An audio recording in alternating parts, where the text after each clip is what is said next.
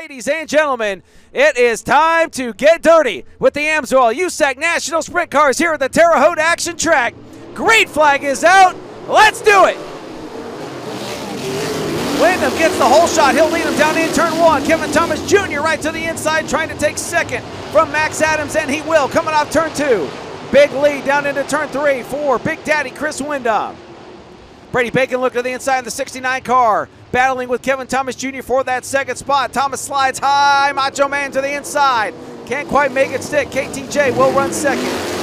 Brady Bacon trying to finish him off down in turns one and two. The bottom could be the place to be here early. And here comes Tanner Thorson taking a look to the inside of Kevin Thomas Jr., and he will take fourth. So Thorson on the move there as well.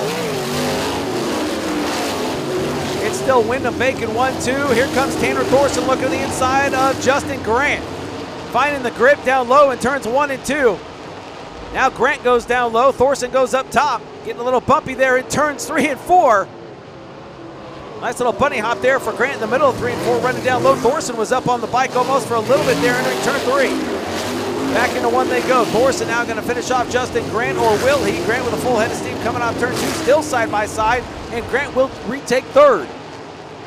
So battle for third right here as Wyndham enjoys a little over half a second on Brady Bacon. Classic. Brady Bacon now trying to reel him in. He sees the lap traffic. Could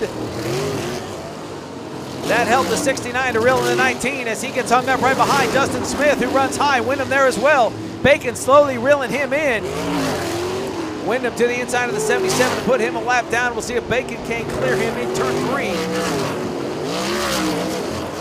11 to go this time by for Chris Wyndham.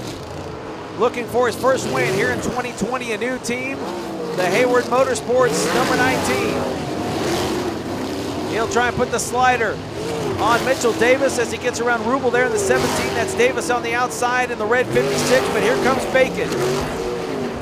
Bacon now closing in on Chris Wyndham. Brandon Moore right in front of Wyndham.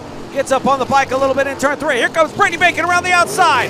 Battle for the lead down the front straightaway. Wyndham goes high. Where will Bacon go? Right through the middle down in turn one.